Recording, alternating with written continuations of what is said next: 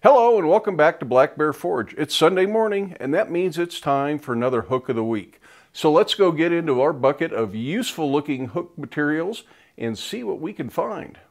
As many people have made comments, this thing really doesn't look much like a bucket anymore, but it's still got some interesting stuff in it. I think today we're going to go with this. This is actually a mouse using Clay Spencer's mouse die under the treadle hammer or power hammer. This one was never finished, nothing was ever done to it. I think we'll look real quick at that die once again, just so you can see what it does. We've made the mice before. I'll link to a video up here on just how that die works and using it, but we'll take a quick look at it as part of this. Then we'll draw out the section that's going to be the tail. That'll be the hook, and we'll put a screw hole in his back, and hopefully a color-matched flathead wood screw won't be real out of place there. And then you can hang a little mouse on the wall, and his tail can be a little hook. Be ideal for hanging pot holders in the kitchen or something. And I think somebody suggested that in an earlier video featuring this mouse die.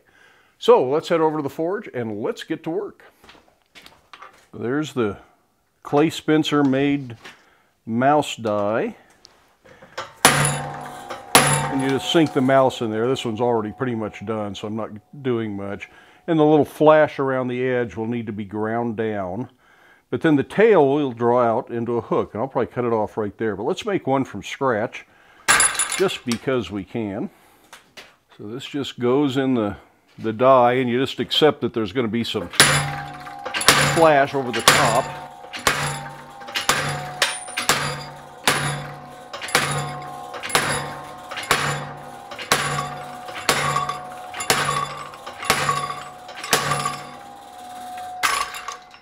And I think this is about deep enough.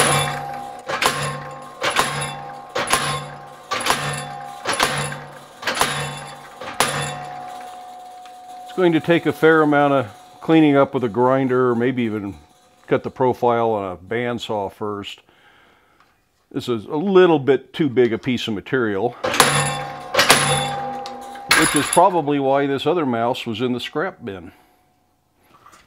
So that ground out a little bit. I think I can get in here and sink it a little bit deeper.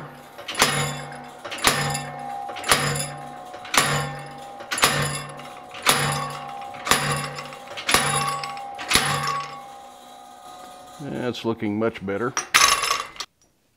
So I've trimmed both of these off, and I've left enough to draw it out a nice long tail to make the hook out of. Hopefully it's about the same amount for each one. This is what's left. It'll go back in the bucket. We're just going to draw this out. These will be pretty simple hooks today.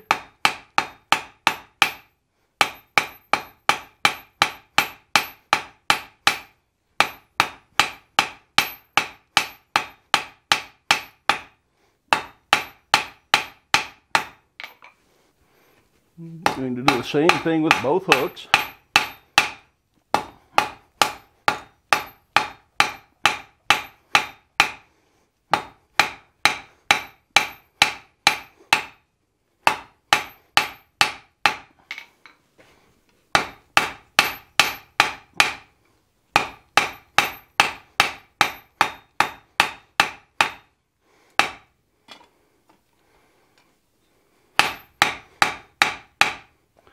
These cool off quick, so get them back in the fire. If it gets cold right at that transition, that's an easy place to stress it and crack it off.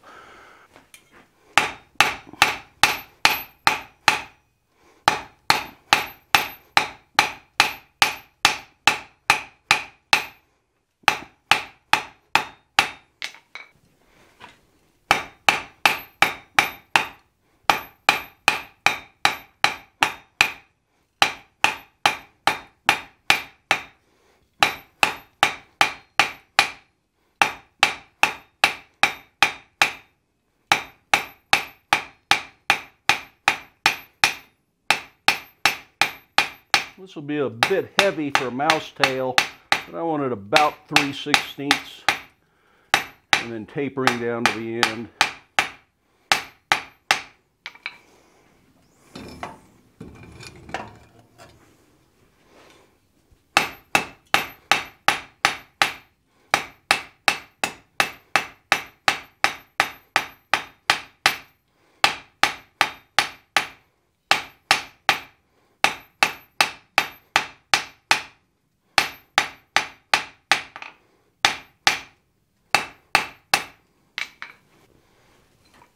I think this one's going to have a slightly shorter tail, so I'll finish it first and trim the other one to match if need be.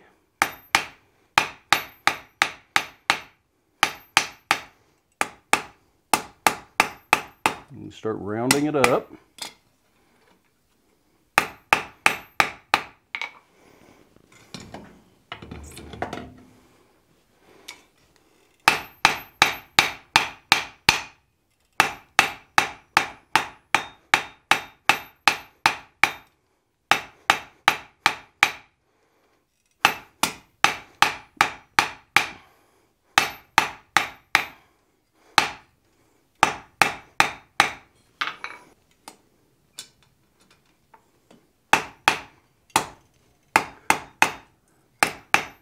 It's drawn to the taper square, and then we round it, go to octagon, and then round.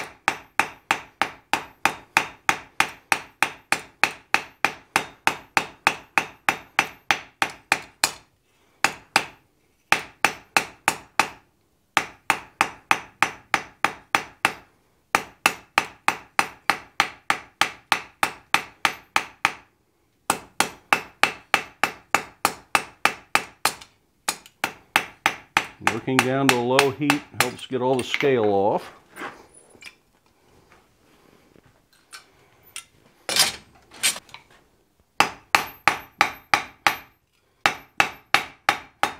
I trim the tail on this other one off just a little bit, very close to the same length. Go to octagon.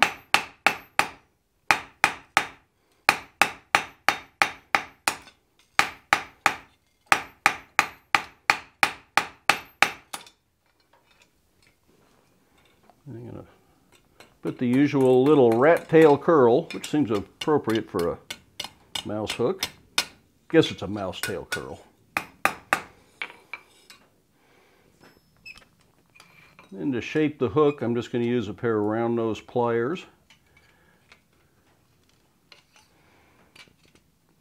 This really lets you fine tune the shape, since I'm not sure exactly what size hook I want here. I get to mess with it a little bit and refine it.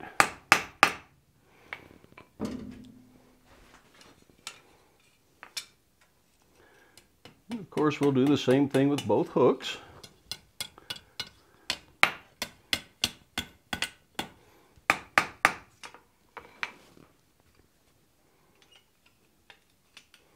And just what this hook looks like is up to you. If you want it to kind of curve around a little bit so it looks more like a mouse's tail, that would probably be okay. In fact, this one does some anyways. And you may need to straighten it out a little bit right here at the horn. But if you want to take the little bit of a twist out, you can put it in the vise and do to it. Straighten it up and make it look the way you want. Next thing will be to drill a couple of holes.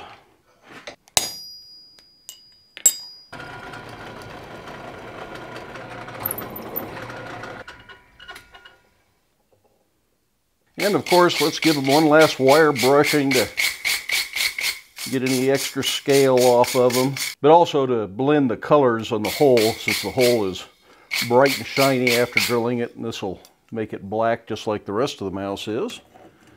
Even though most of it shouldn't show, but sometimes a little edge shows with the screw in. And of course, as they cool, we can put a little wax on them.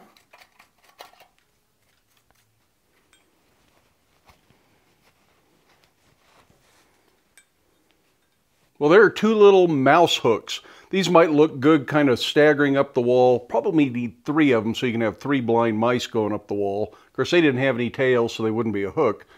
Anyways, just a quick reminder for those who are interested, I still have Black Bear Forge t-shirts available on the Etsy shop, and I have stickers, things like that over there. And a lot of these hooks ultimately will end up over there. I'm way behind posting them, but if you keep an eye on the Etsy shop, you just might find some of these hooks for sale. But other than that, that's all I've got for today.